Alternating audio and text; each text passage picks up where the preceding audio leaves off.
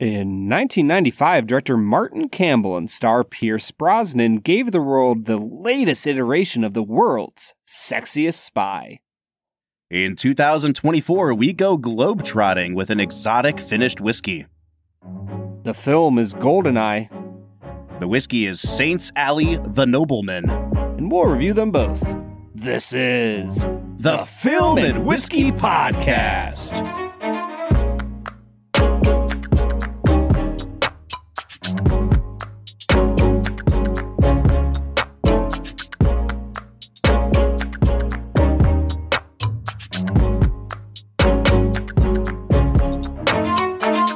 Welcome to the Film and Whiskey Podcast, where each week we review a classic movie and a glass of whiskey. I'm Bob Book. I'm Brad G. Brad, I cannot withhold my excitement for this stretch of the season. Let us remind our listeners of the run that we're on right now. Dude. So in back-to-back consecutive weeks, we did The Fugitive and True Lies. Today we are watching GoldenEye. And then we're capping it off with, let's see, what are the next couple weeks? Independence Day, Men in Black, and Armageddon. People could not get enough violent movies. Well, my question is there a better time to be alive than right now watching these movies in a row, Brad?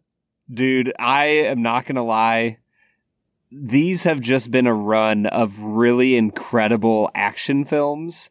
And The Fugitive is a drama first, action second, but man, oh man, is it tense and keeps you on the edge of your seat.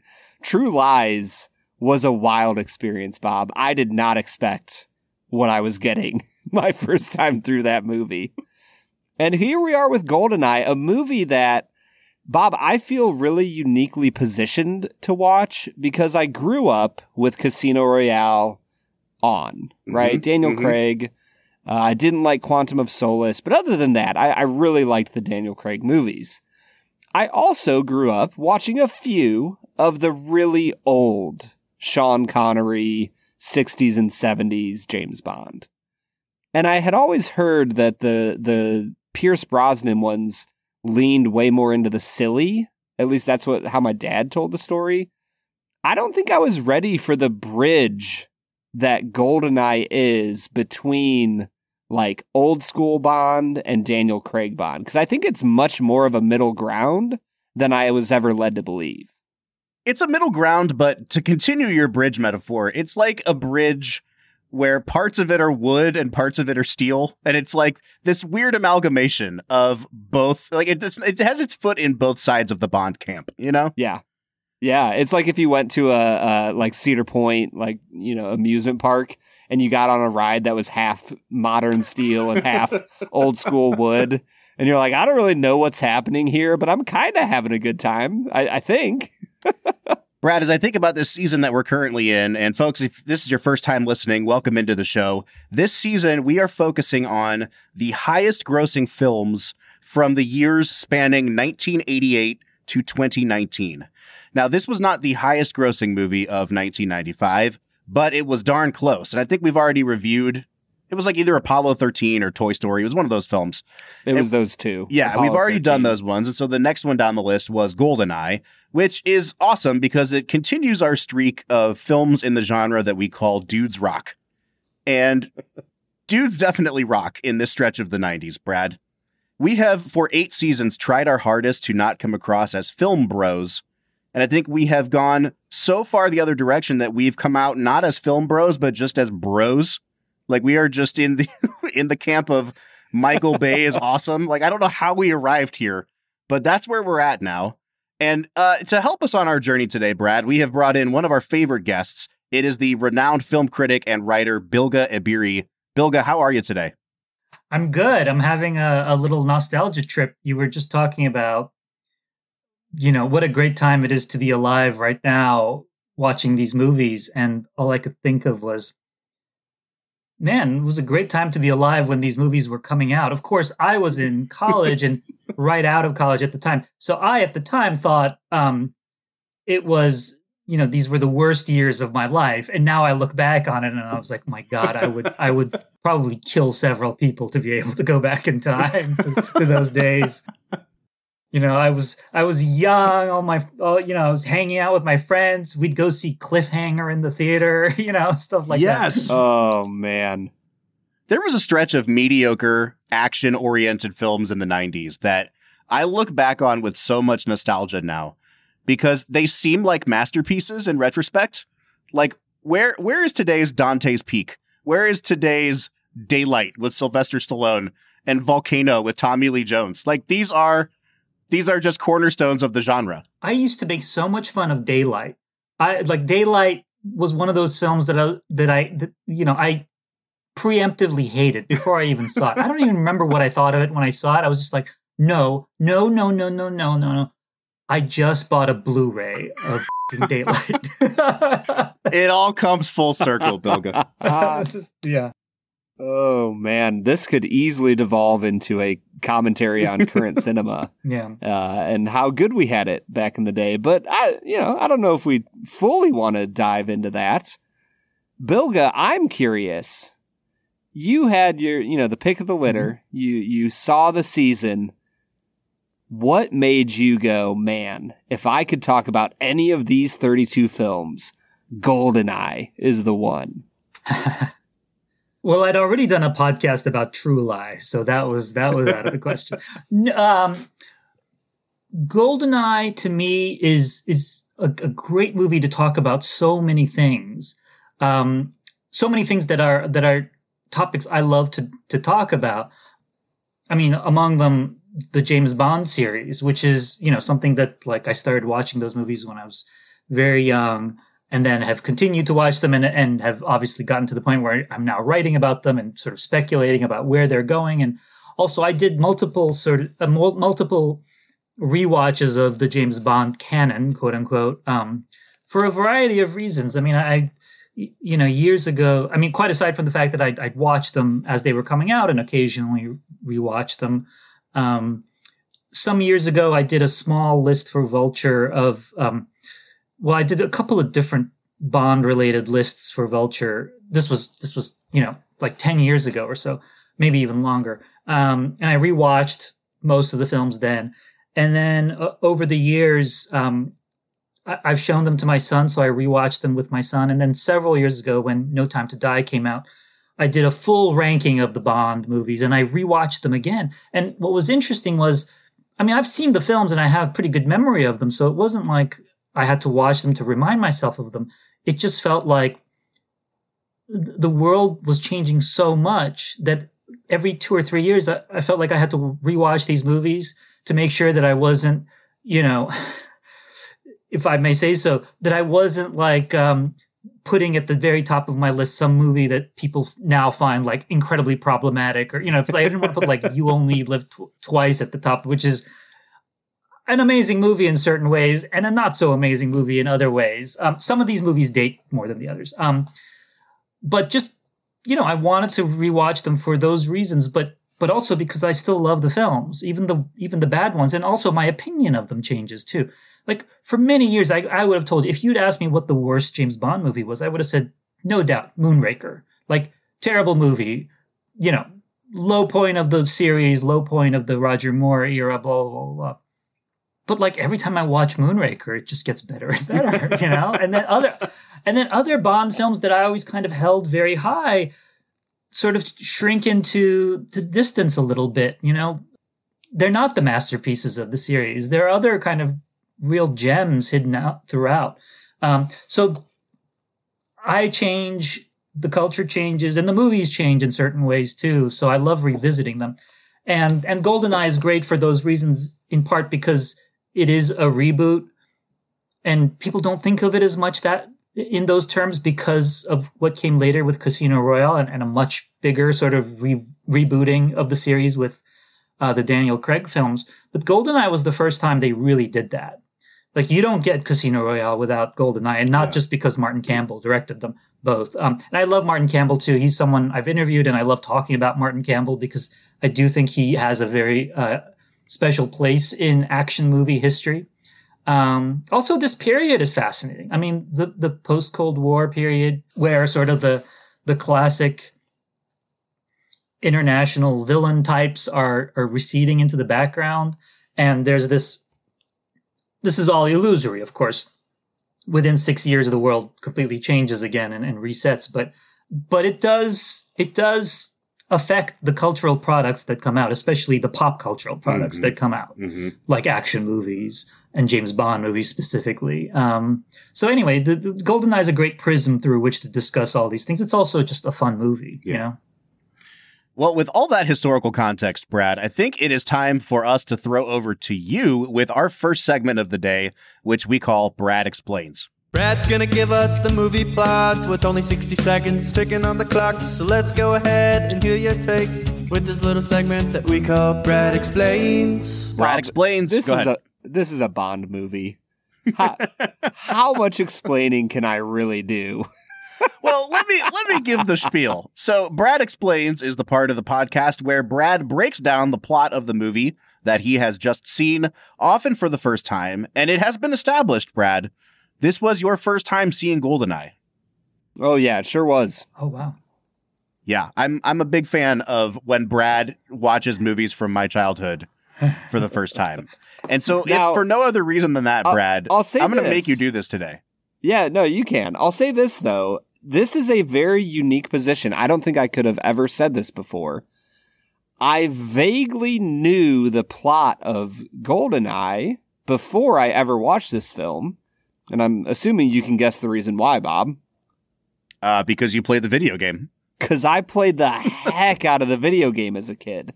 Which genuinely, I've never thought of this until this very moment. That's kind of weird.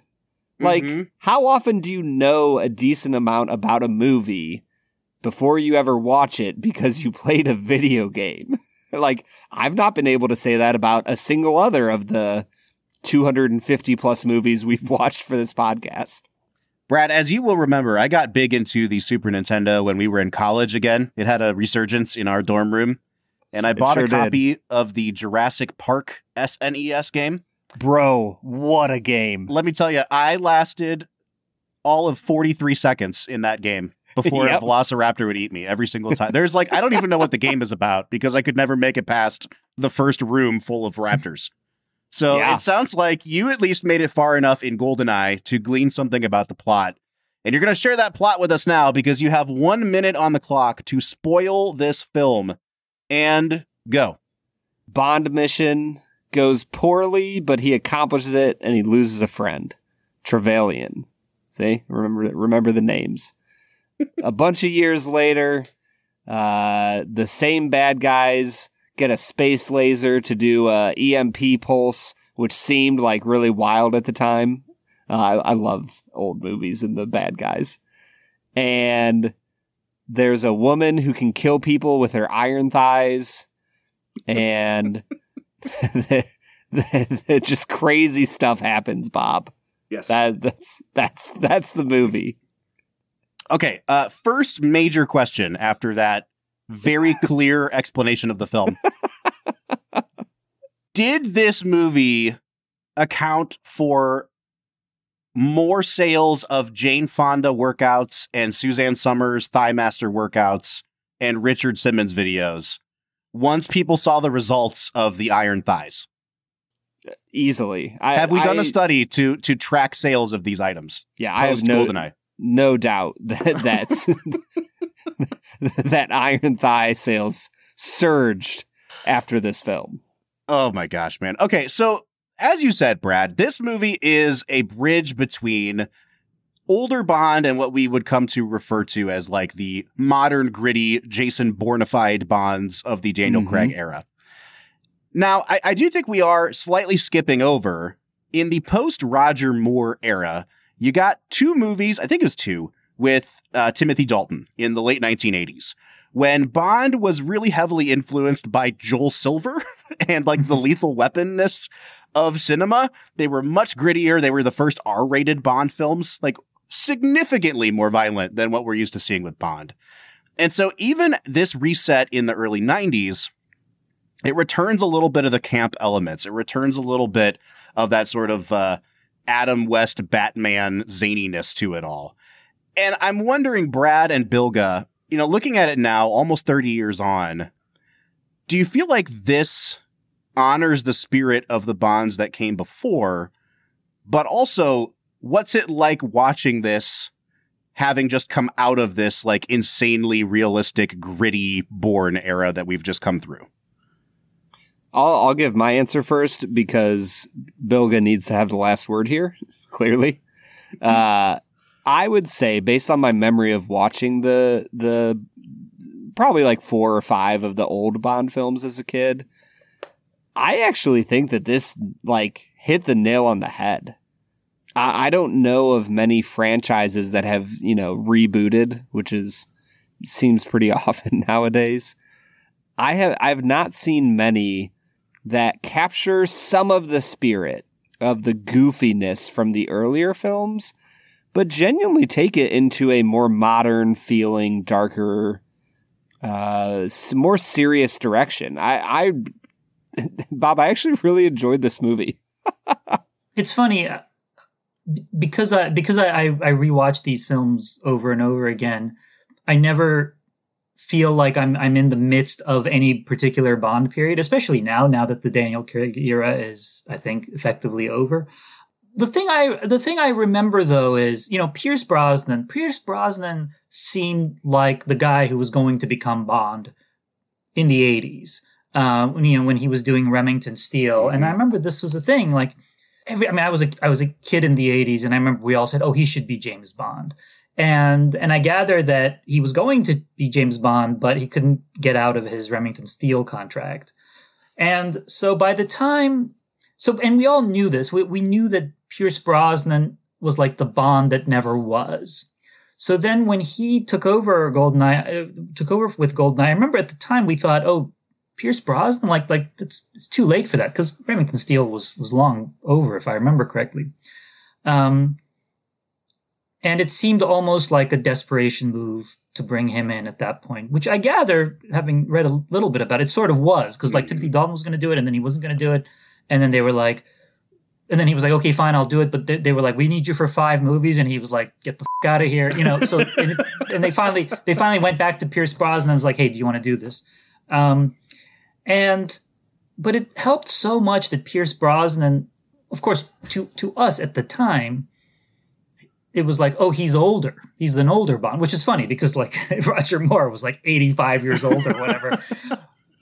but like Roger Moore never, I mean, aside from a couple of jokes in like the last couple of movies about his age, he was never presented as a gritty guy. He was presented as a kind of, he was a cartoonish Bond, sort of still doing the old Bond things, but acknowledging that he was creaky. Whereas this seemed like a warier, tougher, grittier Bond, just by virtue of the fact that Pierce Brosnan just read older. Mm-hmm. At least for people like me who were like, in their early 20s and watching Bond movies.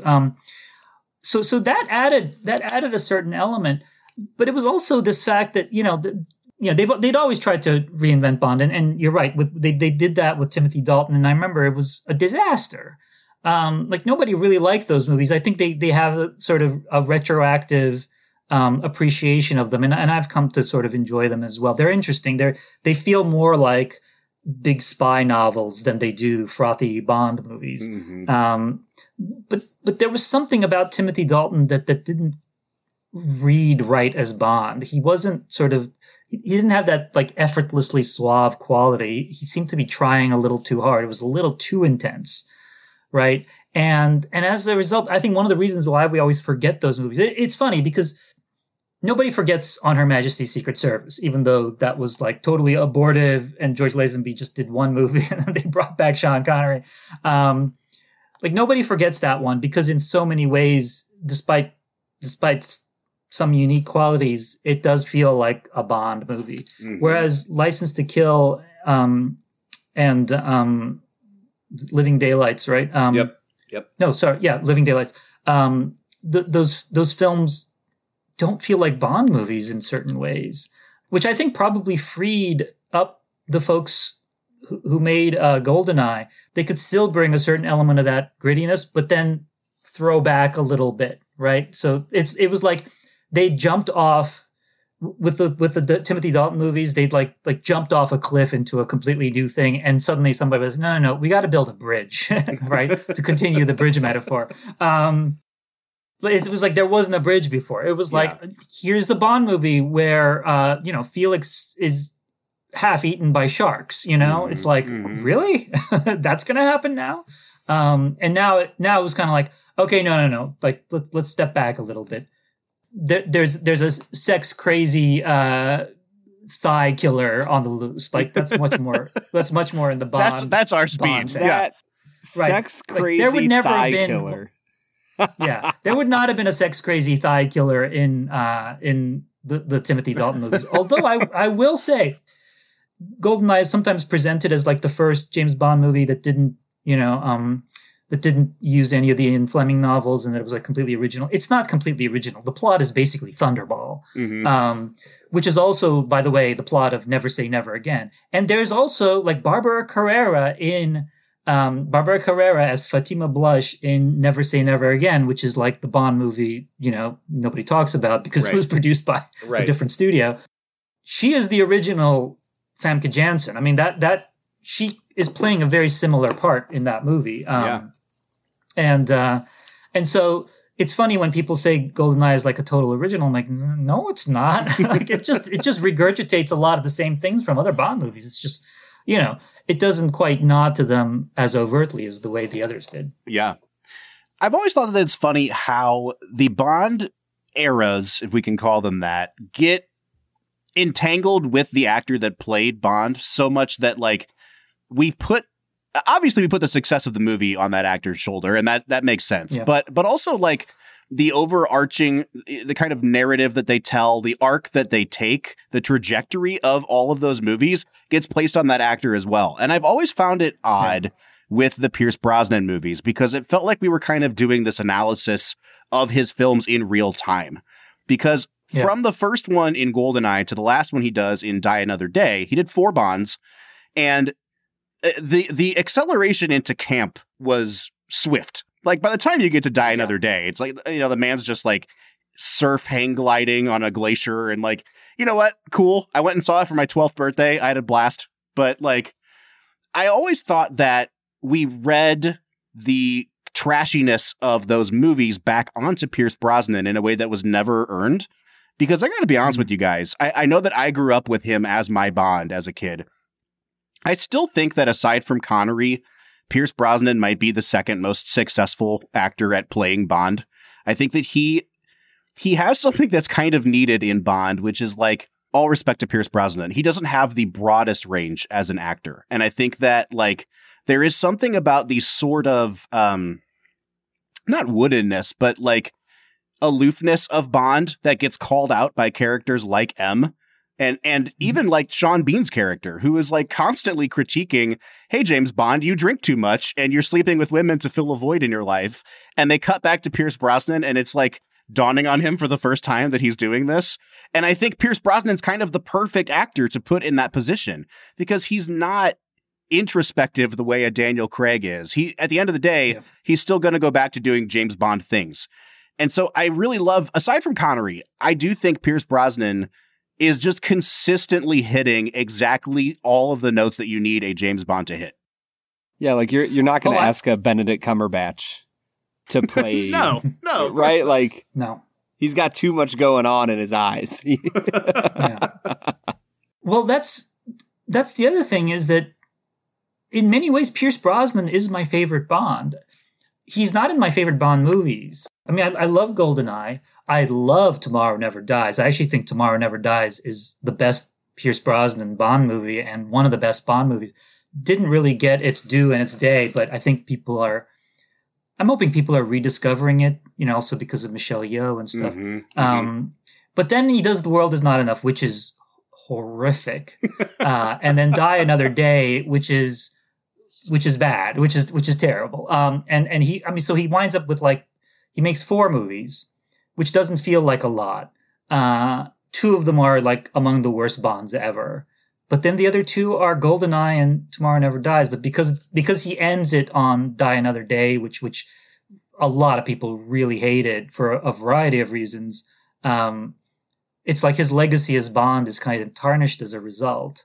And he didn't have enough of the early, like, Roger Moore had a few stinkers too, but he was in so many Bond movies that like anybody can point to, like, oh, but this one's great and this one's great and this one's great, So yeah, I mean, I think you're absolutely right. He is sort of perfect, and he's not. I mean, they're all limited actors to a certain degree. I mean, Daniel Craig is probably the best actor to have done Bond, but Daniel Craig is a great actor, and he brings his talent and his depth to Bond, but almost to a fault. Like, because Timothy Dalton is a great movie star, right? I mean, he knows his limitations. He uses his limitations.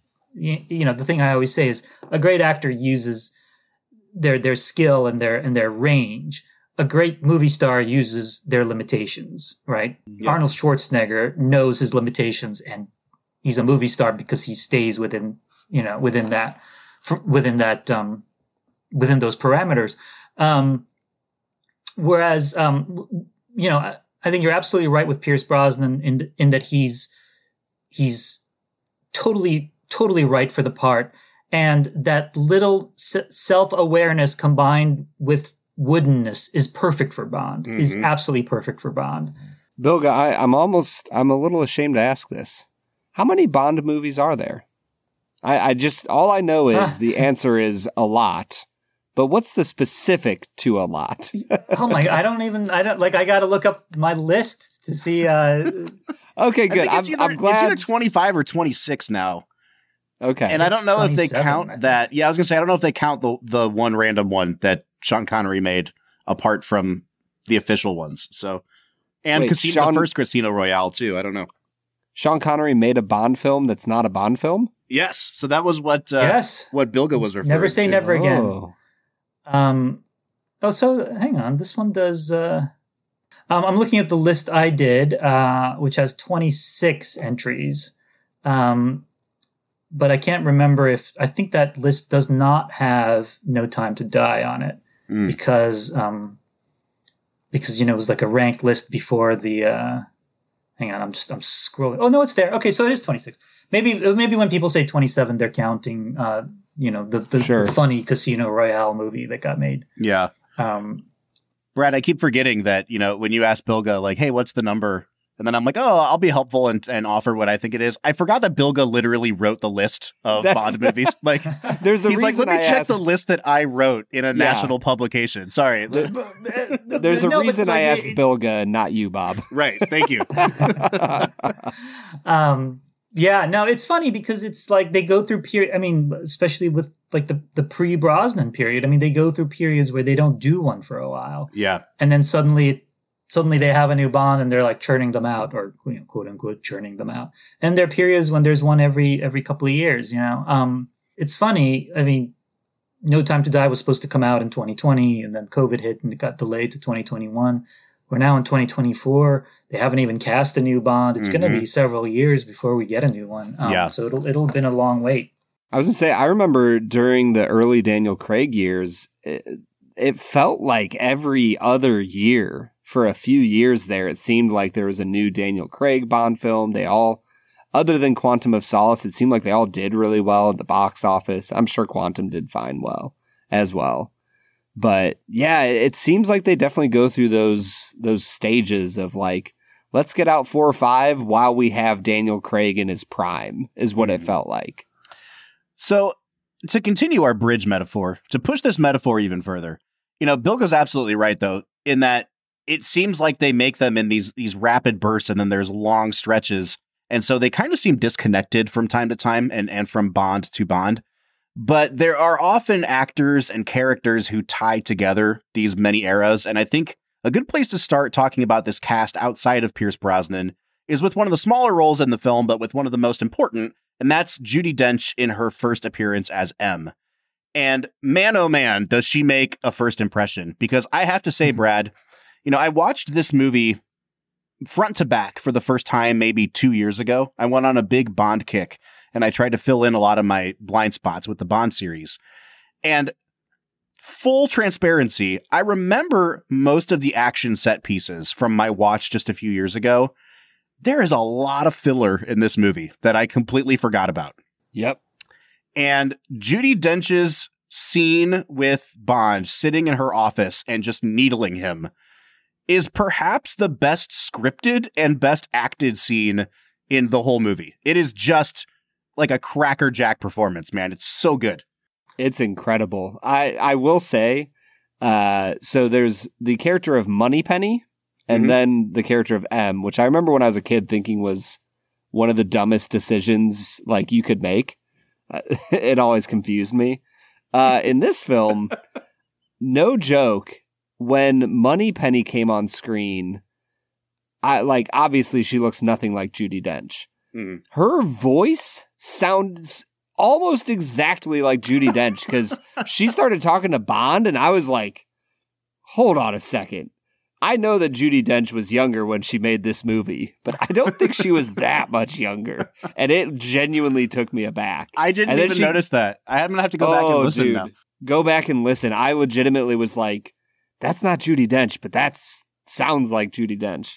Long story short, I was a big fan of Judi Dench when she came on screen because she can act circles around just about everybody in this movie. Maybe Sean Bean could give her a run for her money because I think he's really solid here as well. But man, she is the best. Yeah, no, she's terrific, and there's a reason why they kept her on as M. After they, Brosnan left and they went with Daniel Craig.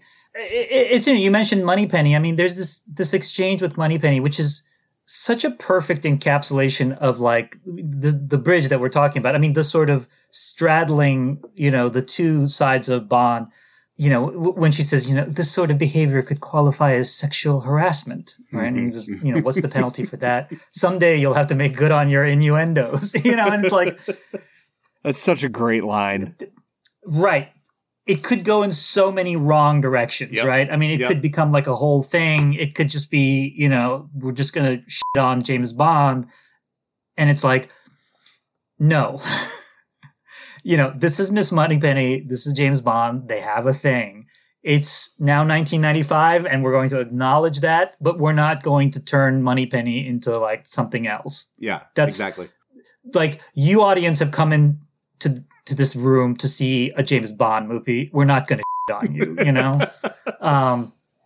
I was going to say, honestly, Bilge, that's kind of where I fall with a lot of this movie, where they do a pretty good job in this film of using the innuendo to color in the blanks.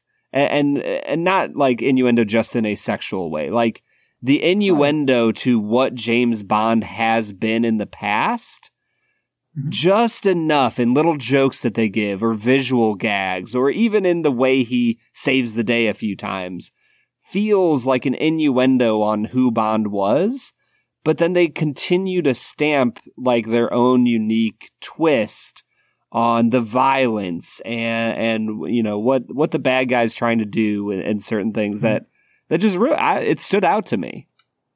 Yeah. It's funny. The 7-8 years ago, maybe longer, I did a piece for Vulture. Again, another list, but this time I went through the Bond movies and all the ones that had a financial crime associated with them, or somebody trying. Like some of the Bond movies are like crazy man wants to destroy the world, whatever. But a lot of them are also, ex-mastermind wants to, make $1 billion, or steal $1 billion or whatever. And I actually did a piece where I fact-checked these with... They never want to make the money, honestly. It's always theft. No, it's James Bond, But I fact-checked it with a World Bank economist. My dad is a retired World Bank economist, and I had him call one of his friends who I got on the phone with, and we went through the various financial schemes of these Bond villains and explained which ones made the most sense, which ones would actually conceivably work. Like Goldfinger's plan, which is to basically irradiate the gold at Fort Knox so that his gold gains value. Like that could work,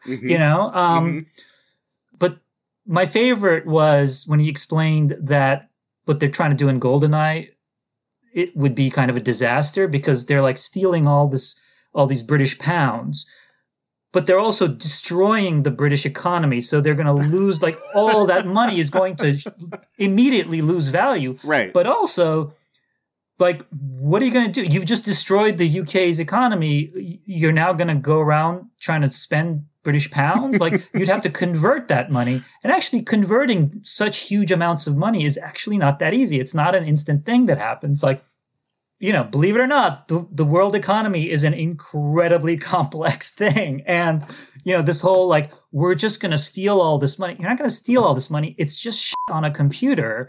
And you're going to wind up having to, like, turn that into money somehow that you can actually use that has value.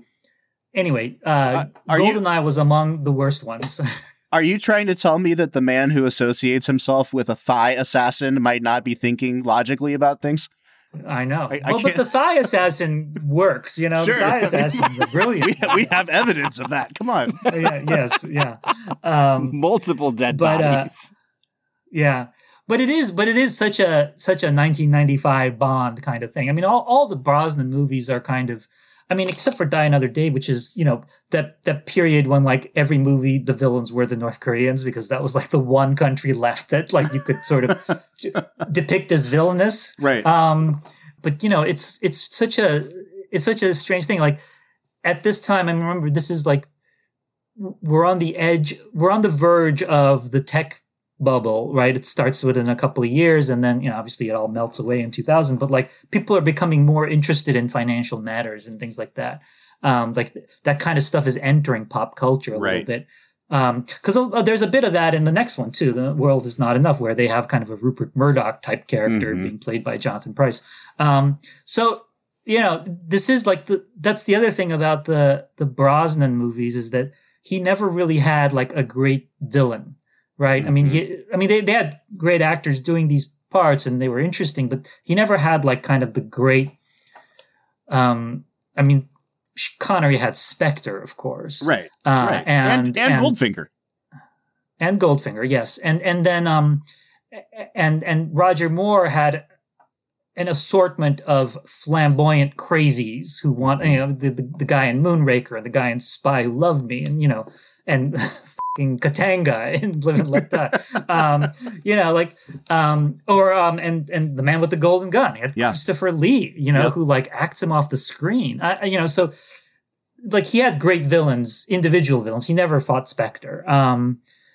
But Brosnan didn't really have the great villains. And I think that's also something that he suffers from a little bit. His Bond corpus, if you will, suffers from not having particularly great villains. Or great sort of Bond villains, right? I mean, Tomorrow Never Dies is the one that kind of comes the closest, really. I mean, I don't know if this is a good...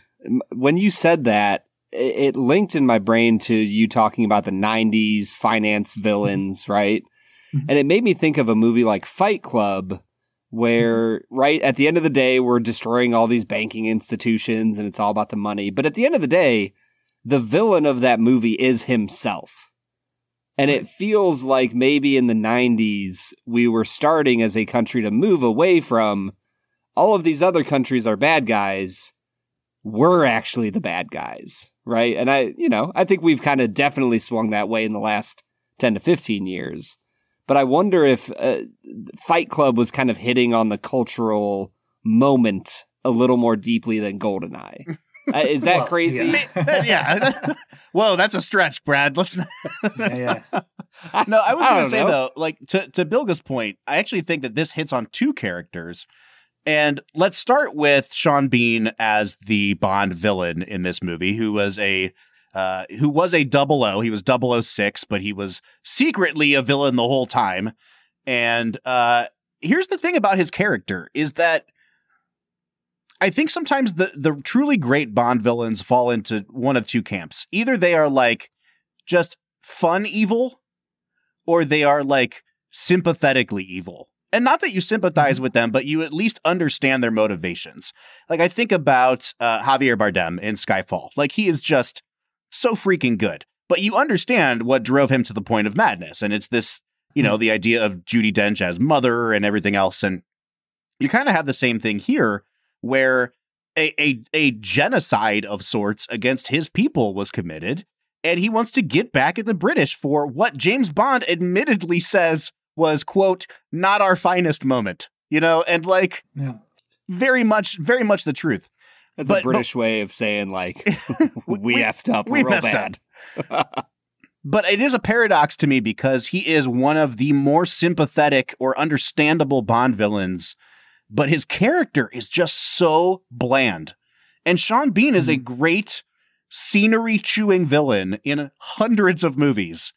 And yet I don't feel like he really leaves that much of an impression as an overall, like if you're making a ranking of Bond villains, I don't know how high he would fall in the list.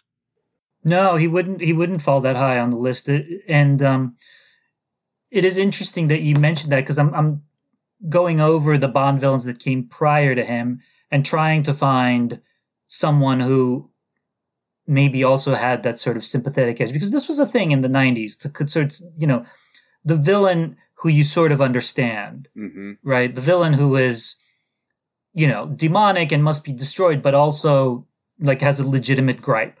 I mean, maybe I'm blanking on some, but I don't think there was a Bond villain like that before. Afterwards, we get a bunch of them. And I think that's interesting too. But it does speak to that moment where, there is a certain self-reflective quality to some of these villains. You mentioned Fight Club. You're absolutely right. There is this process that starts around now of action movies and or pop cultural products where we're a little more inward looking. That there's a pause that happens though when September 11th happens, and then there's this period of good versus bad, and then we get the fantasy movies, right? I mean, also we stop getting actual action movies. We get Lord of the Rings and we get Harry Potter, and we get the Marvel movies and everything, but eventually those two sort of slowly find their way towards introspection, right? And now we definitely get so many action movies where it's like, who is the bad guy after all? You get, no, but you get something like Black Panther where you're like, well, Killmonger had a point, we do get some of those. I mean, look, I will always mention Michael Mann, right? Michael Mann is very good at that stuff, right? I mean, we get Less of the Mohicans well before all of these, and it's like, Magwa's got a point, So, but yeah, no, it's rare in these films, especially not a thing you expect to see in a Bond movie. And Bond movies can be very, very interesting gauges of, the cultural temperature, because they have a very good idea of where the limits are. They're never going to push against the limits. But when they do something, when a Bond movie does something, this is like mainstream now. Like this is a thing you can put in a Bond movie and it's okay. So yeah. Here's a question for you as a Bond certified. I was about to make a pun. Bondified. You get it? Bonafide. You're a bona fide Bond expert, Bilge. This might be a dumb question.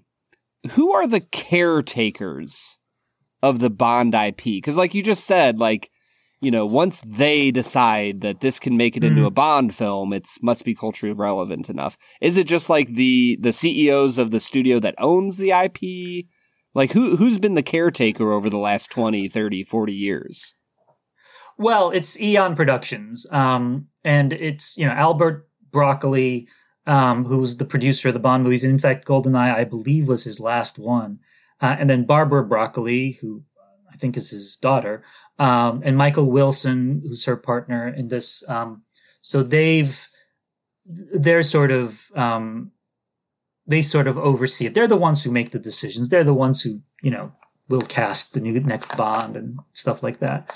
And they have a certain amount of freedom under the studio. I mean, it was MGM, UA, and then, or it was United Artists, and then MGM, UA, and now it's Sony, right? Is it Sony? But also Amazon, right? But it was funny because when Amazon bought, there was this assumption, Amazon controls Bond now. Not really. Like Eon still controls Bond. Like Eon makes the decisions about Bond. And and they've been, they've made lots of not good movies, and they've made all sorts of decisions that I maybe don't agree with all the time, but they've managed to shepherd Bond in interesting ways. I mean, the Daniel Craig era, Bond movies were not like that before, right? The Daniel Craig era, where it's like you have through lines going from movie to movie to movie, and there's this sort of arc. I'm not a big fan of that type of stuff, that type of continuity, where it's like I feel like I'm watching an incomplete movie if I haven't seen the others. At the same time, they did kill them off, so now they can do whatever the hell they want with the next one, which I think is kind of brilliant, actually. They're like, okay, well, that James Bond is dead, and we're going to start over again. Just completely start this again. Guy could be completely different, Yeah. It's a multiverse now. Yeah, I know exactly. But I love the fact that there isn't a lot of canon in James Bond movies. I mean, there are elements that have to be in all of them, or almost all of them. I mean, there are elements that we expect, but there isn't a kind of like, no, James Bond can't do this because he did this in the other movie. Like, no, stop, get out. Like, we don't do that in Bond verse. Like, you can call out to another movie, but it's not like, yeah. Well, guys, I think this is a good place for us to hit pause. I'd said a bit ago that we were going to talk about two characters, and we hit on one of them. The other is, I guess, what we would call the Bond girl of the movie, who is very 90s in her own right, and we'll talk about that when we come back from break. But Brad, it is time for us to try this Saints Alley Nobleman. What do you say we drink some whiskey, man? Let's get to it.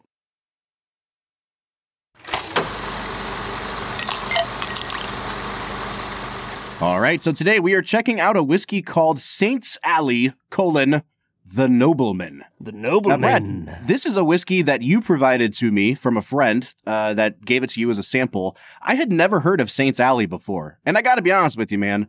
For a guy that is chronically online and chronically on whiskey Instagram, to have never heard of a brand is a major feat. So congrats to you and your friend. So it seems like you've contradicted the COS, chronically online syndrome. I guess so. I'm not online enough, it seems. Yeah, this is from good friend of show, Wes. He provided quite a bit of whiskey that we're going to see on this season of the show, and I think we're starting off with a good one here, Bob. Yeah, so I did a little bit of background on this company, and it turns out that the head distiller at a distillery in Texas called Iron Root Republic, his name is Jonathan LeCarish. He paired up with a guy named Chris Trevino, who's a pretty big whiskey influencer and writer.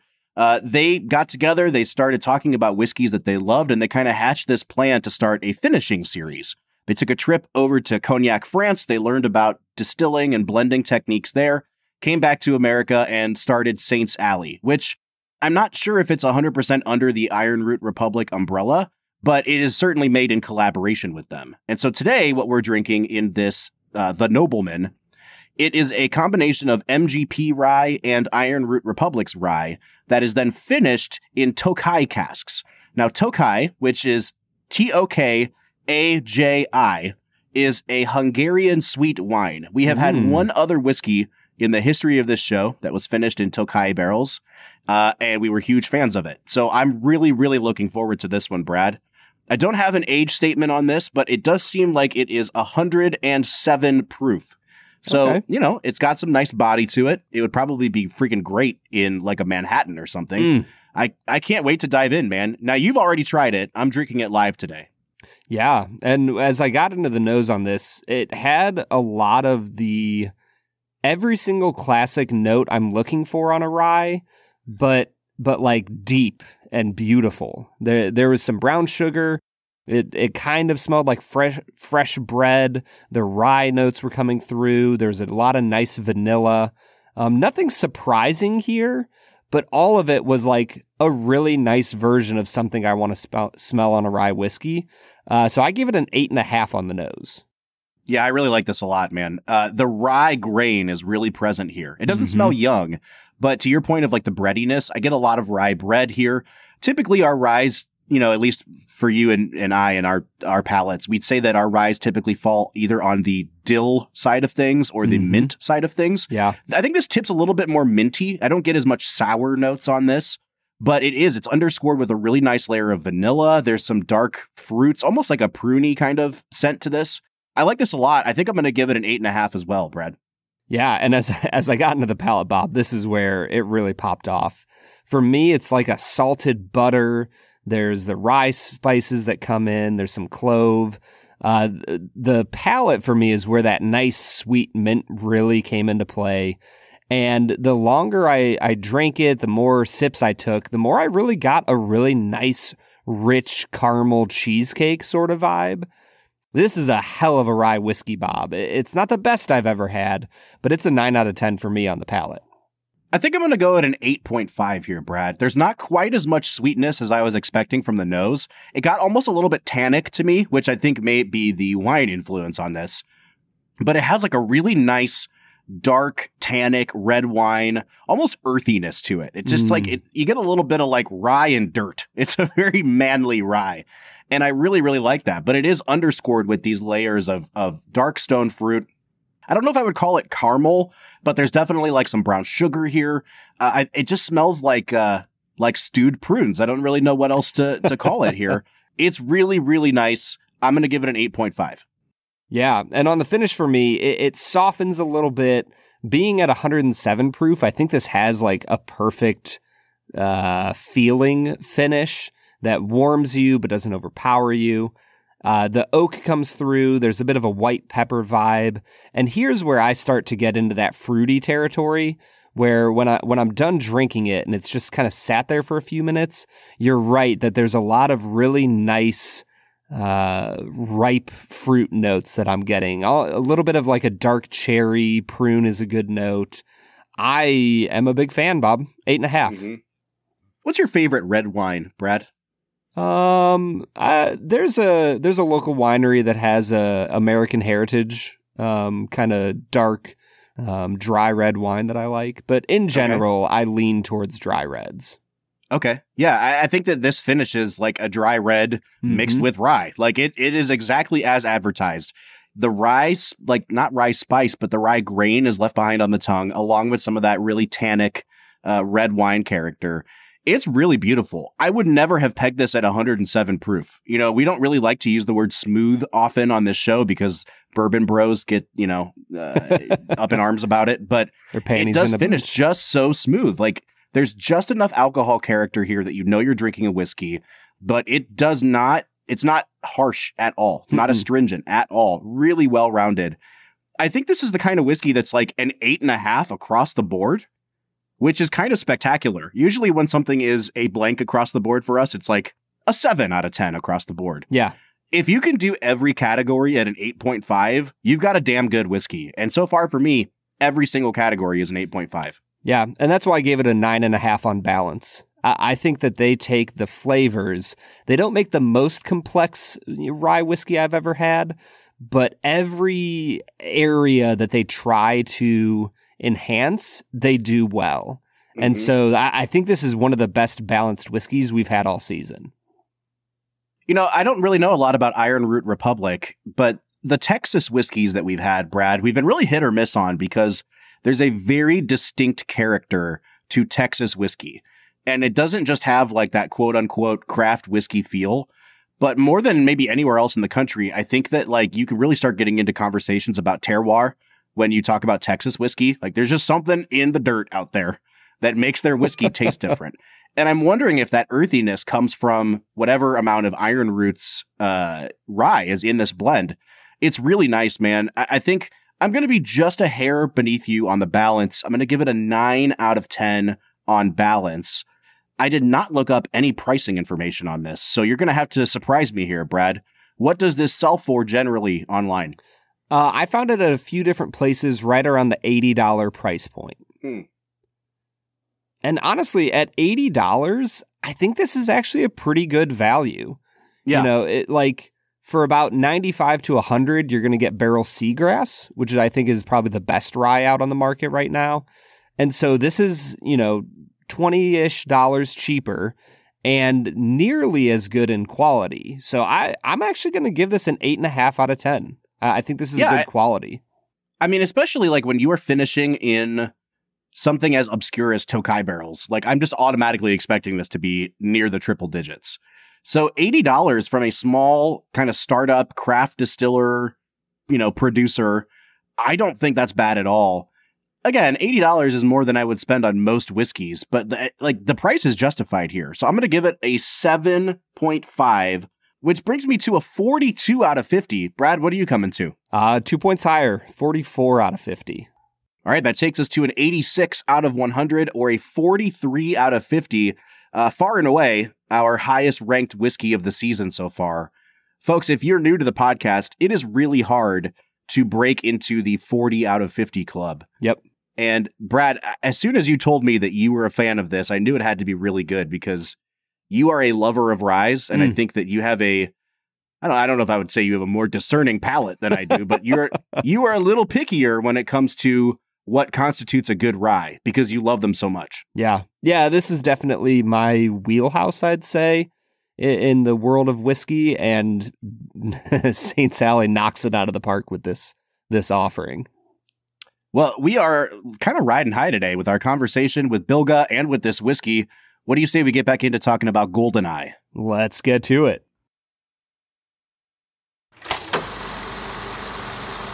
All right, everybody. That was Saint's Alley the Nobleman. Bob. Come on. Good stuff, man. You know, I tried to pair these things up thematically, and I know that, like, the story of James Bond is that he is the opposite of a nobleman, but he's such a dapper gentleman that I feel like a whiskey called the Nobleman just suited the occasion. How many noblemen in history were truly noble? Yeah. You know? James Bond is more noble than any nobleman we know. So there you go. Oh, man. Bob, I am really excited to see where we go with today's Two Facts and a Falsehood, because for the third week in a row, you have a guest to help you out. Well, let's get into it, man. This is Two Facts and a Falsehood. Brad is gonna try to stump you, Bob, to our right and what is wrong. Two facts and a falsehood. Two Facts and a Falsehood is the part of the show where Brad presents me with 3 items about the making of this film. All 3 are presented as fact. One is actually a falsehood, and it's up to me to determine which one that is. Brad, I am sitting pretty at like 4-2, 5-2 on the season now. Yeah, you're killing it, man. I'm doing pretty well. So no pressure, Bilge. But here are the rules for Two Facts and a Falsehood when I have a guest at my disposal. So you will be my lifeline, my phone a friend. If I seek your help and we win, I only get 1 win in the win column. But if we lose, I am double penalized. I get 2 losses if we guess wrong. So we don't mess around, Bill. Yeah, man. Now, I will also say Brad introduced a new wrinkle just last week where I sought the guest's help and then did not go with his answer.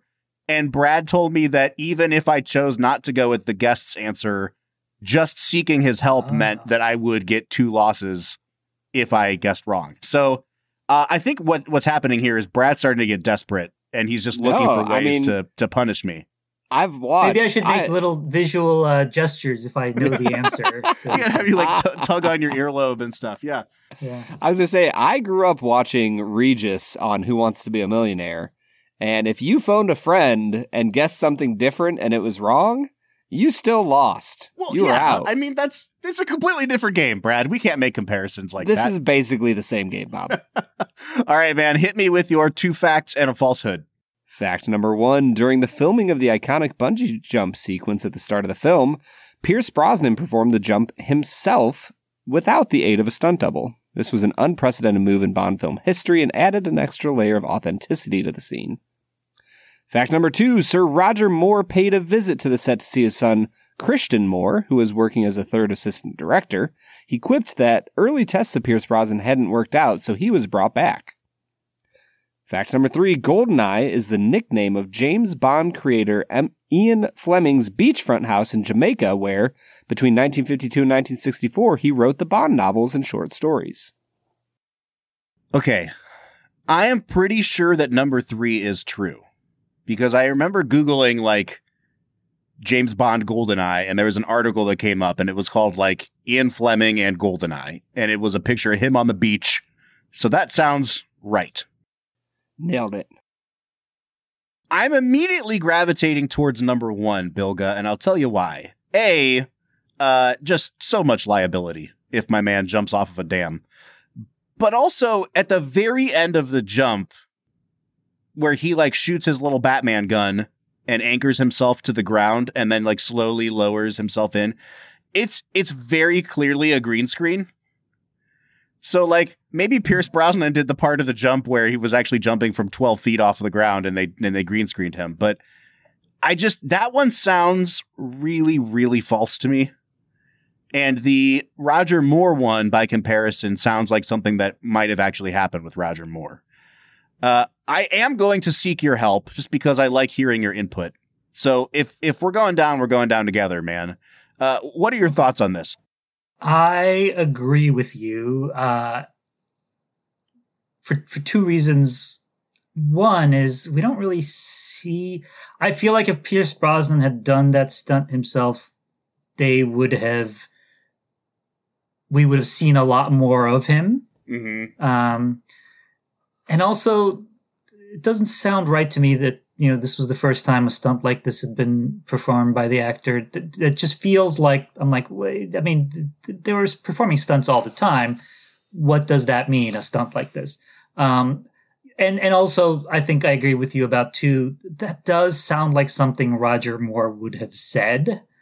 So I think I agree with you. I think it's number one. Now, Brad has three been is definitely correct. We know 3 is correct. Yes. Brad has definitely been known to make up a very innocuous sounding fact because it flies so under the radar. So 2 could be the one, but I'm gonna lock in number 1 as my answer, Brad, because we've got the confidence of me and official Bond ranker Bilge Ebiri behind me here. Is that Bilge's new title? On all is that his new it's on the byline now. Yeah, I was gonna say it's his new byline.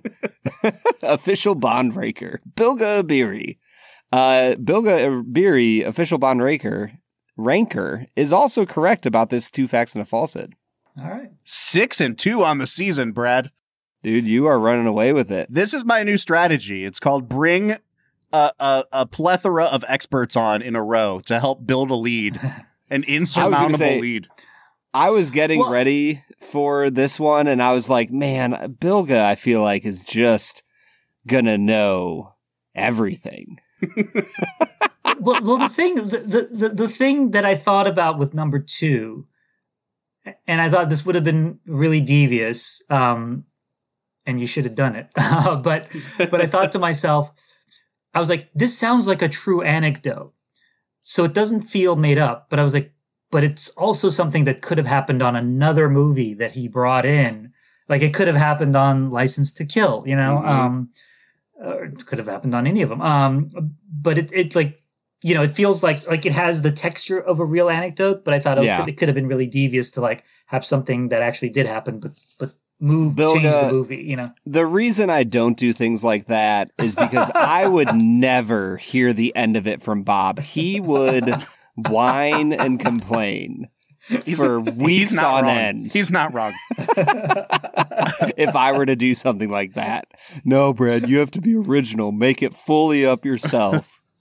All right, guys, let's get back into talking about the movie itself. And we left off about to talk about the Bond girl of this movie. Her name is Natalia in the movie. The actress's name is Isabella Scorupco, who I do not know outside of this film. I'm not going to lie to you guys. I will say that similarly to Sean Bean's character, I don't feel like we really remember this Bond girl as a Bond girl. And it's partially because she's one of the most helpful Bond girls in the history of the series. She is in many ways Bond's equal throughout this film. And, I know they tried to do this with like Denise Richards in later Pierce Brosnan movies and with Halle Berry in Die Another Day. But what's really brilliant about this character is because she is a computer scientist, which is clearly something that Pierce Brosnan knows nothing about. Like this James Bond does not know a computer at all. She really brings a whole series of skills to the table that come in handy in ways that are like Bond can't take subtle digs at her. Like she is not the butt of a joke in any way. And I found that incredibly refreshing, but it also, I guess it's not a good thing that this is the case. It also feels very out of place in a Bond film to have the female lead be so much James Bond's equal. And I'd love to hear what your guys' thoughts are on this character. Well, it feels like she's the expert in her field, he's the expert in his, and they need both of those skill sets to beat the bad guy. Mm-hmm. And you're right, man. That's not a common trope within the realm of James Bond films. I mean, it was much more similar to like what we saw with, a season or two ago, Brad, we reviewed Edge of Tomorrow, where like Tom Cruise does his thing, which is like mystical ability to wake up every day. And Emily Blunt does her thing, which is actually be able to fight well. And they are equals throughout the movie. And so they develop a chemistry and a romance, but it's its own thing. And the way that these two develop a romance is much more akin to that than the seduction that James Bond typically employs. Which he does at the start of the film. Yeah. Right? He has a psychological evaluator and he sleeps with her. Yeah. Like... And I really like her in this film. I think, as per the usual, the script doesn't do anybody in this movie a lot of favors, but it doesn't do her a ton of favors, other than like setting her up as the expert. When it comes to the actual lines that she's given and the arc of her character, that it's a little bit flat, but I'm okay with it because she brings something that you don't see in other Bond films. I think you're absolutely right. One thing I remember from my childhood and later as well is every time there's a new Bond movie, there was always some kind of TV featurette. I mean, this is back when we had TV shows like Entertainment Weekly or Entertainment Tonight and stuff like that. But there was always a report just like, well, this Bond girl is different. She's not like the other Bond girls. And they did that for every single one of them. And I remember very vividly the reports about how this Bond girl was not like the other Bond girls. And because they always do try to find something, not always, but like, and it's not always, I mean, the Bond girls there's certain things that need to happen for someone to be a Bond girl, right? Right. There's certain traits that they have, and there's certain things we need to see in the movie from them to qualify them as Bond girls. Sure. But within those parameters, they're always trying to find ways to make them unique, or interesting in some way. And that, I think, has actually benefited the Bond girls over the years in that some are better than others, for a variety of reasons. And I agree, like, Isabella Scorupsko's character isn't necessarily the most memorable of Bond girls, but they are all interesting characters to a certain extent. Like, they do get a little bit of dimensionality. They get backstory. They're in a situation, right? And she, especially in this one, is like, she's in a situation. She's in this place that's been, like, all her friends have been massacred. She's like trudging through the snow. Like she gets stuff to do. And I think that just helps build characters so that they do eventually they do feel like real characters, which is not a thing that people think of with Bond girls, right? They're supposed to be interchangeable and whatnot, but they're not really interchangeable. I mean, some of them are, I guess, but especially earlier in the series. But after a certain point, even the Roger Moore ones, I mean, the Roger Moore films, often people see those as like the most problematic of the Bonds. Roger Moore had the best Bond girls because each one had a story, right? I mean, whether it's in Spy Who Loved Me or For Your Eyes Only or Octopussy, like, he actually had like the best Bond girls and the most interesting and the most kind of dimensional Bond girls. Sure. And I think Isabella Scorupsko's character kind of fits in that mode. Now, one other thing about her character, and I think this relates to the film in general, and this is one of the reasons why it always kind of stands out for me among sort of the other Bond movies. There's Bond movies are founded on him going to quote unquote exotic places, right? And there's a lot of eye candy in Bond movies, not with the women, but like with the kind of, very escapist settings and stuff like that. What I love about GoldenEye is, this is like post-Soviet Union Russia, and like the settings, there's nothing exotic about the settings. I mean, the settings are like, giant bureaucracy filled with papers and files, gray Soviet apartment buildings. Like the color palette is gray and brown and black. And, like the train sequence is like this incredible looking, like, hammerhead shark of a locomotive being chased by a tank through just like the grimiest looking settings. And then, or like James Bond goes to meet somebody and it's in like it's at night and it's just a field full of like abandoned Soviet statues. Like that's a unique looking Bond movie. For sure. You get later with they go to town with the Daniel Craig movies later, but you don't there's so much atmosphere in this film that's not like the atmosphere you expect from a Bond movie. And it's almost a joke when they finally go to Cuba. Right. It's just like, you get 5 minutes of beach and all right, we get Isabella Scorupco in the bikini. Let's check that off the list, it's like, all right.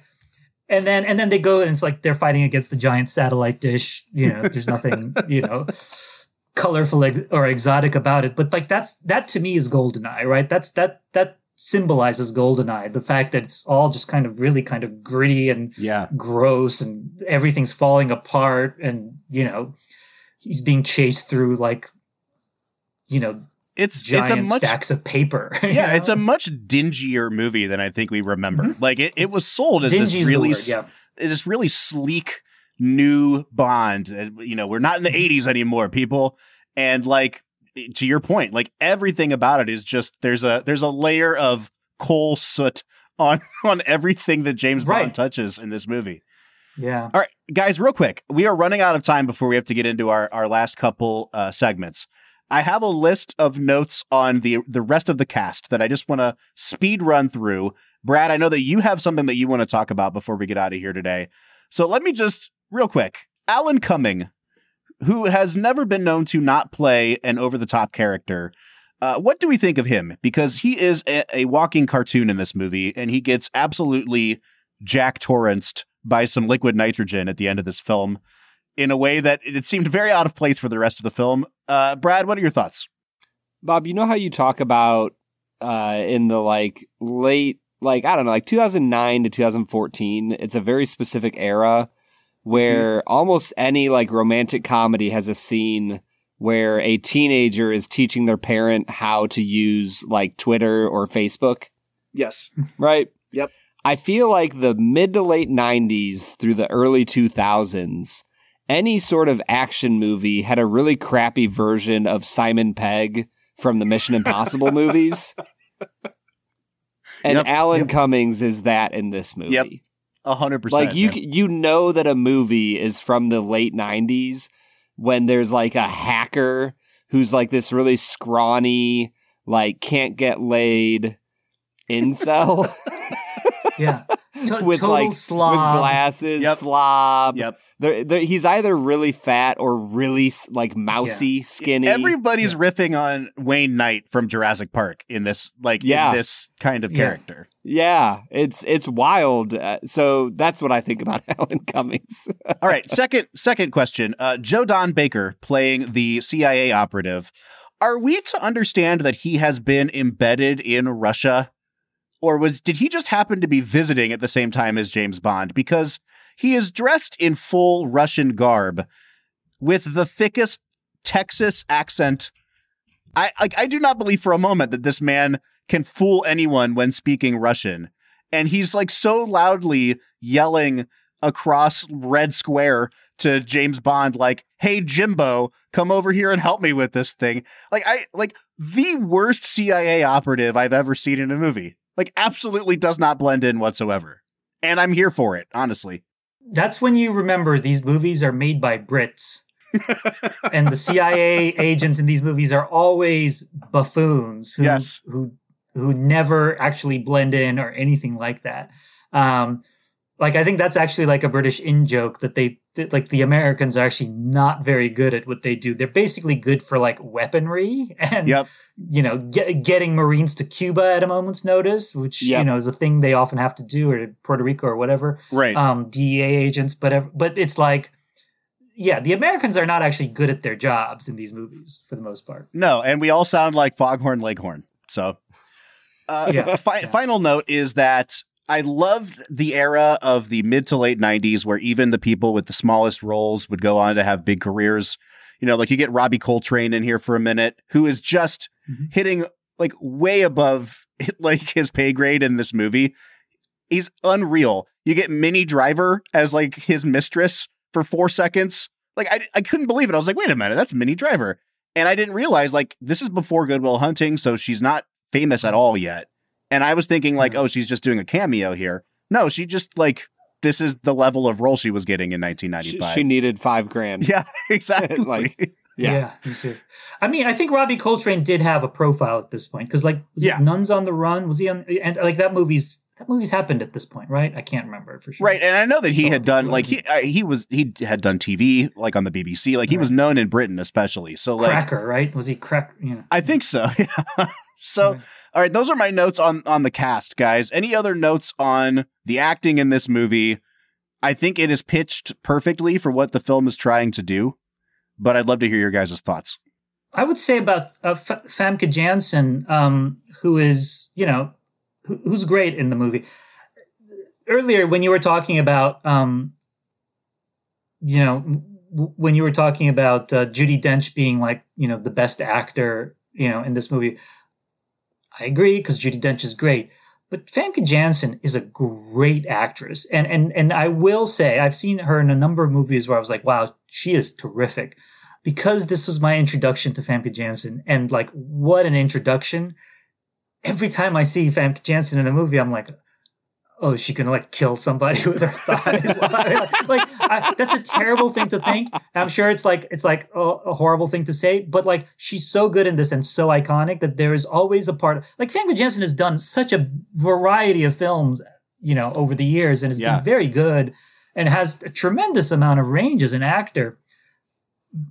But she's so good as Xenia Onatopp that there's a little bit of like Xenia Onatopp tingle every time I see her, Also, the joke that I think M makes about her last name being Onatopp is incredible.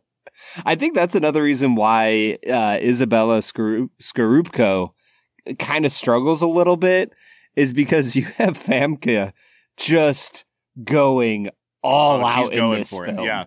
I mean, she is absolutely wild. And I think that causes her to suffer a little bit as a character because she's just not quite as, she's not asked to do that much. Right. This is a not uncommon problem with some James Bond films where there's like, there's a female villain or, kind of villainy character who sort of, draws a lot of the attention from the Bond. I mean, this happens in Never Say Never Again, where like you remember Barbara Carrera, and like who was it wasn't Kim Basinger, was it? But it's like the ostensible Bond girl in that movie is like you just forget about her completely. Yeah. All right, Brad, it's time to talk about tanks bursting through walls. The best sequence of this entire movie, bar none. And, easily. And here's the reason why, and not to go back to the MCU thing we talked about 40 minutes ago, but like the MCU makes 25 movies in like an 11-year period because we can create massive worlds inside a computer now, and none of it looks or feels tactile or real at all. And you need 3 or 4 years in between each James Bond movie because they have to rebuild Russian cities after James Bond drives a freaking tank through them in real life. Like the shot of this car whipping around a corner, it's framed weird. And you're like, why is it framed so weird? What's that big wall back there? And then through that wall comes James Bond in a tank. It is the coolest thing I've ever seen, Brad. Yeah, if there's ever a dude's rule moment in a James Bond film, that's it. And I love it because that's the type of decisions that typify GoldenEye, and they don't always work. But at the end of the day, how many, action movies have you seen a car chase in? Probably almost every single one. And in how many of those car chases is the hero in a Jason Bourne situation where he's in a crappy broken down car, going down alleys, trying to escape? Not GoldenEye, my friends. In GoldenEye, Bond is the one doing the chasing, and he's not chasing in a car. No. He's in a freaking Soviet tank. And it just made every bit of my soul so happy to watch. And even we didn't talk a ton about, I don't know, we talked a little bit about the visuals of the movie, but the shot of the train after the tank shoots at it looks like a demon flying out of hell. Oh, it's great. With the fire, it almost looks like eyes in the fire. Mm-hmm. And it looks real because it's real. And it's incredible. And everything about the tank was perfect in this movie. Bilge, where do you think this would rank? I was going to say, Bilge, where would this rank for you in your James Bond action sequences? Because it really is up there for me, man. I mean, it's a great action sequence. I mean, there are a number of other James Bond action sequences that I would rank above it, but I love to see, and every time I watch GoldenEye again, I'm like, oh yeah, that's right, the tank, and the way that the way that the women look at him as he's doing because the cutaways to the people in the train, they're looking at him, and it's there's just this delight, the delight on their faces. So it starts to achieve this almost phallic quality, like James Bond chasing this enormous turret. Yeah. It's just busting through almost walls. Yeah, it's almost drawn like a North by Northwest. Yep, exactly. 100%. Yeah, and North by Northwest was an influence on the original James Bond. So there's it's all connected. The other thing I was going to say was the point you made about, the fact that they shoot these movies. I mean, if not always on location, they shoot them in locations as opposed to, a parking lot in Atlanta. It's something that over the years I've noted about James Bond films. We often talk about all the problematic aspects of the James Bond movies and all that, which are true, but there's also another way of looking at these, which is James Bond is one of the most popular international pop culture figures people in other countries love James Bond, right? People, he's a pig-headed Western imperialist, blah, blah, blah, blah. They love James Bond movies in other countries. And part of it is because they shoot these movies in those places, right? I mean, the hotel in India where they shot part of Octopussy, they still show Octopussy there, all the time. I know from personal experience that they still tell stories in Istanbul about. Now, there have been multiple James Bond movies shot in Istanbul. They still tell stories in Istanbul about the time that that From Russia with Love was shot there, right? I mean, these were huge events because they go there and they do their scenes there, and they're there for weeks and months, and they employ local talent. I mean, it's actually a big deal. Yeah. Part of it's the nature of budgets and the way studio films are made nowadays, but I feel like we've lost some of that quality, that idea of a production that goes all over the world and actually shoots in one place for a while and kind of absorbs the atmosphere of the place so that what comes up on screen actually conveys some of that and transports you. That's such an important thing, and that's one of the things I not miss, but that's one of the things that's missing from the Marvel movies. Not all of them, some of them are very good. But there's that sense of they're going all over the world, and I have zero sense that I'm going to any of these places, Yep. Yep. Yeah. And that stinks. That really stinks, because that's one of the charms of big budget studio spectacle action movies. That's kind of the point, right? Yeah. I just don't feel like I've been to any of these places, Yeah, you can't fake that.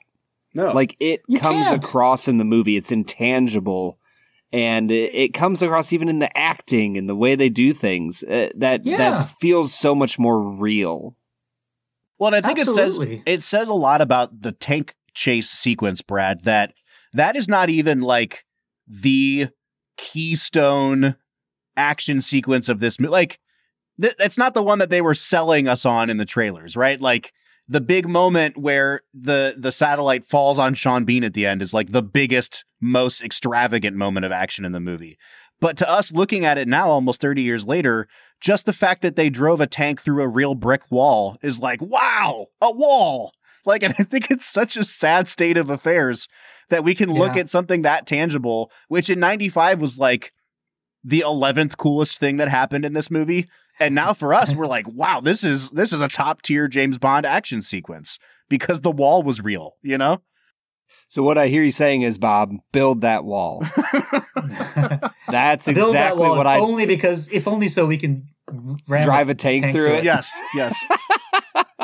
But it's true though, and to their credit, the Bond films have kind of continued that idea. I mean, they've always been a great showcase for stunts and things like that. I mean, they do spectacular things in these movies, and they do them. You know, like I mean, a lot of the Bond films have had janky special effects over the years, but like, including they this do one. as much of them as they can. But they do as much of them as they can. I mean, I'm about to write something about the Moonraker, the parachute fight in Moonraker, and it's like, I mean, there's a lot of janky stuff in there, but like they did some of that shit, you know, like, and it's really, and I mean, other movies have done some of that stuff since, and the ones that do it for real, like Mission Impossible or Point Break, it really feels, you know, like it still endures to this day. Mission Impossible isn't that long ago, but you know, it's like, I mean, what better example do you need of this stuff than the fact that like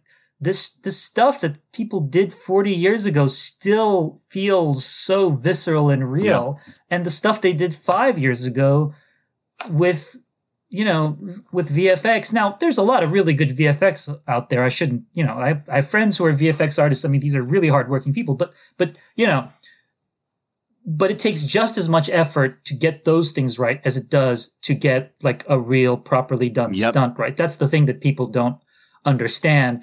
It's not a shortcut, right? I mean, VFX is not a shortcut. VFX is a way of doing certain things that you cannot do with real people, right? You can't make Avatar with like the real settings and all that, but you can't do it. You need the VFX to do it, right?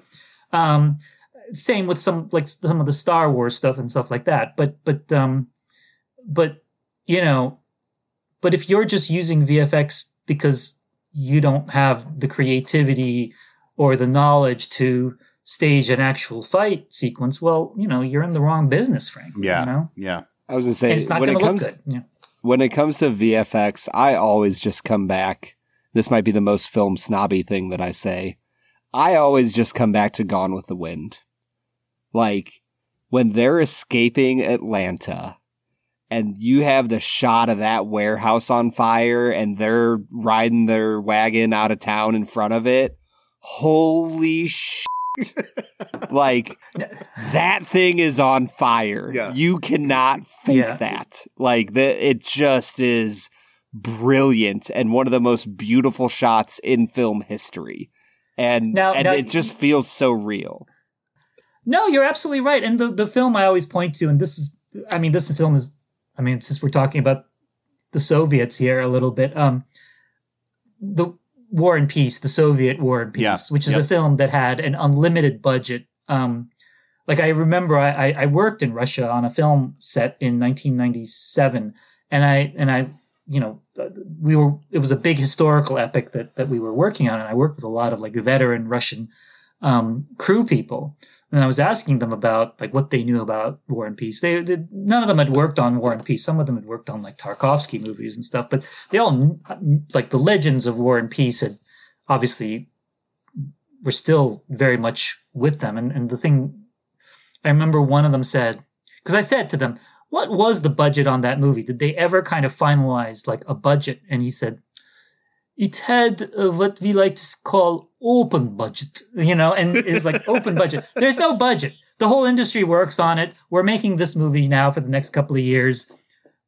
Who knows what it ultimately cost? There was no real budget. It was just whatever, you know, because it was like the Americans had made a very successful adaptation of War and Peace. King Vidor had directed War and Peace, which was a big hit in the Soviet Union. And they were like, we cannot let the Americans have the last say on War and Peace. Definitive War and Peace. Everybody get in here. We're making War and Peace. You know? But where was I going? Oh no, so there's a great scene in that sequence, actually, the burning of Moscow. And there's a scene where one of the lead actors, who also happens to be the director of the film, Sergei Bondarchuk, and an actress, basically an extra, they're running through the burning city, looking for someone or something. I can't remember what the exact context is, but they're running through like these burning buildings and running around them, and there's ash everywhere. And I'm watching this thing and going, oh my God, that's real fire they're running through. And you can see the terror on the actress's eye, in the actress, because she doesn't have like a big part. This is like a small part. And it's like, and the person pulling her along is the director of the film. And I'm just like, oh, this is like him basically just grabbing her and running through the set, because there's no way she's going to do it if he's not there, just like yanking her along. It's terrifying. Not that anybody should be doing that. I'm sure several labor laws would be, the Soviet Union, the great hero of the working people, no labor laws in that country,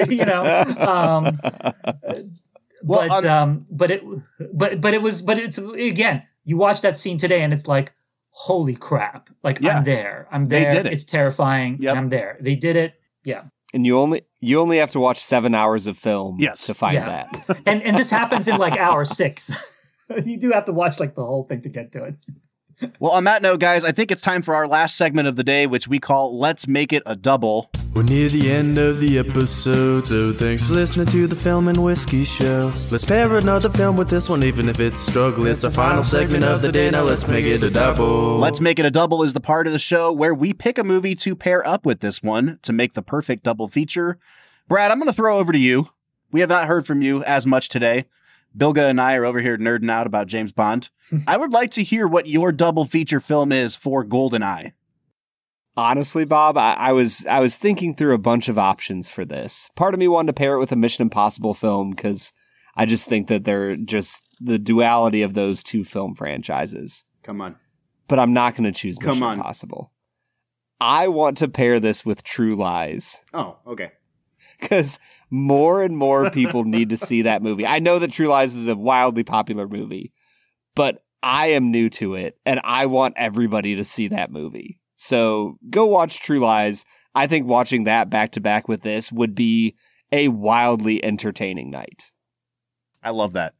Brad, I kind of want to do 2 movies. I was going to say, what were you hoping I would say? You were very clearly... Well, this is a great... I'll do it this way then. I was hoping you were going to say Austin Powers, International Man of Mystery. I've never seen Austin Powers. Oh my gosh, man. Okay, we need to just cancel the rest of the season and just watch Austin Powers 18 weeks in a row. My quick one time, I remember Austin Powers being on cable when I was on my 8th grade trip to Washington, D.C., and it was whichever one where Dr. Evil was trying to destroy Washington, D.C. with his laser. Mm-hmm. And we just thought it was the craziest thing. Like, we're in Washington, D.C. right now. And that was wild. So that's the only scene I've seen. I think there is a fun think piece to be written about how the success of Austin Powers accelerated the James Bond, the Brosnan Bonds into camp because they saw that people liked funny Bond and then they tried to do funny Bond and it didn't work. Oh, interesting. Yeah. I'm going to pair this movie up with a Guy Ritchie film from the 2010s called The Man from U.N.C.L.E., which I thought was a drastically underrated film that I had a blast watching. That is now, perhaps even more problematic to talk about than most James Bond movies due to who's in it. But which is you get your Brits, you get your Soviets, you get spy stuff. It's funny. There's a good Hugh Grant performance. Alicia Vikander's in it. You could do a hell of a lot worse than pairing this up with The Man from U.N.C.L.E. Is that a Kevin Spacey film? No, it is not. It is It is an Armie Hammer film. And if you're not familiar with his scandals, go look it up after the fact because we're not wasting airtime on that. Nope, but don't need to. Bilge, what would be your double feature with GoldenEye? I thought a lot about pairing it with another Bond movie, a couple of the ones that we mentioned, I thought, oh, Never Say Never Again or Thunderball would be interesting. Thunderball would be great because that's also one of my favorite Bond movies. But the movie I'm going to pick is Mask of Zorro, which is the film that Martin Campbell made after this movie. Martin Campbell is a guy who doesn't get enough respect, but the man made GoldenEye and effectively rebooted the James Bond movies. Then he made The Mask of Zorro, which the Zorro film had been something that everybody had been trying to make for years and years and years. And nobody thought it was going to be any good. Like, a Zorro movie in this day and age, we're so much more sophisticated than that. And he makes The Mask of Zorro, and it is just an all-time banger of a movie. I mean, I rewatch it all the time. It absolutely still holds up, perhaps even better than it did back then. I mean, it's just so good. And then he comes back and he, reinvents Bond again. He directs Casino Royale. I mean, the man, there should be statues of Martin Campbell as far as I'm concerned. And I've interviewed him a couple of times, and he's a very sweet guy to talk to. But he's one of those filmmakers who's really good with action, in part because he directs clean action. He's not, he has a real sense of rhythm and a real sense of editing, but he always makes sure that where everything is and what's happening at any given moment. And that's important for Bond. I mean, there are some action films where you can get away with just the sheer chaos of everything. And like Christopher Nolan can get away with like many, many great scenes in The Dark Knight where you don't entirely know what's happening, but it kind of works. Mm-hmm. But Martin Campbell is like the opposite of that. He's like, okay, this guy is here, he's going to run this way, and that guy's going to run that way, and but he does that with such fluidity. I don't know. He's a great, great filmmaker. Mask of Zorro was a big hit as well. So I was going to try and find something obscure that I could pair it with. And I'm like, wait, these movies are old. As far as the rest of the world is concerned, they are obscure, But anyway, Mask of Zorro. I mean, you can have a really, really good night for yourself watching GoldenEye and The Mask of Zorro. All right, guys, let's give this movie some final scores. I'll go first, Brad, because I'll take 10 seconds to do it. This is like a really solid 7 out of 10. Like, I thought about a 7.5, but there's just enough preposterousness to it that I'm like, it's an enjoyable 7. And I'm okay with that. Where are you falling on this one? I'm right there with you. I was kind of hovering a 6.5 to a 7. I had so much fun with certain parts of this movie, and other parts did just drag a little bit for me. Overall, though, really fun film. I looked it up. This is the 6th highest rated Bond film in the series. So, if there's 26 films, that's doing pretty good for itself at 7.2 on IMDb. So I think 7 out of 10 is a good score. It's right in line with where a lot of people have it. Bilge, I'm curious to hear where you would place this film. I'm close to you guys. I mean, I think 7.5 would probably be the correct for me. I mean, I want to say 8. When I look at my ranking, it's number 10. Which seems low because I do love it, but then look, I'm going to read Tomorrow Never Dies. So the ones ahead of it are in order: Tomorrow Never Dies, Goldfinger, Skyfall, From Russia with Love, The Spy Who Loved Me, Thunderball, On Her Majesty's Secret Service, and then my top 2, which are For Your Eyes Only and Casino Royale. I can't put it ahead of any of those, but I still love it. So yeah, it's like 7, somewhere around 7 or 8, I mean, they're all 10s, but it's a 7. But among the 10s, it's a 7. Yeah, I get it. Yeah. All right. Well, those are our scores on GoldenEye. It's a 7 from me. It's a 7 from Brad. It is a 10, but also an 8, but also a 7.5 from Bilge. But we'd like to know what you guys think. Have you seen GoldenEye recently? And what kind of a score would you give it? You can find us on all of our social media accounts to tell us what you think. On Facebook, Instagram, Twitter, TikTok, and YouTube at Film Whiskey. Or you can jump onto our Discord. We are on here every single day talking to you guys, fans of the Film and Whiskey podcast. So if you want to join the conversation, you can find a link to the Discord at the end of every single one of our show notes. We want to say thank you again to our guest, Bilge Ebiri. Bilge, it is just an absolute honor and a privilege to have you here. What are you up to, and where can people find you? I'm still at Vulture, New York Magazine. Best place to find my writing is to just go to vulture.com and poke around. Usually I have something up. I'm on Twitter at Bilge Ebiri, BILGE EBIRI. And that's about it. You know, I every once in a while, something by me will show up somewhere else, you know, like the Criterion Collection or something like that. Right now, I'm in the midst of writing something. I don't know when this will go up, but I'm in the midst of writing something about Tenet right now. So, but that'll probably be up by the time this episode comes around. Brad, next week, we are diving into a film that was, for a time, when I was 7, my favorite movie of all time. And that is the Jeff Goldblum, Will Smith banger Independence Day. I cannot wait to watch this movie with you next week, man.